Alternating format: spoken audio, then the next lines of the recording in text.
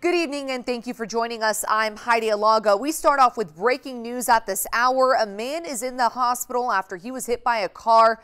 Let's take you live to the scene right now on Speedway and Wilmot. You can see heavy police presence there. Details very limited at this hour, but westbound lanes are all closed right now.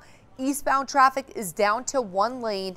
Of course, we'll keep you updated on what we know and how this all happened, as well as the closures there on Speedway and Wilmot.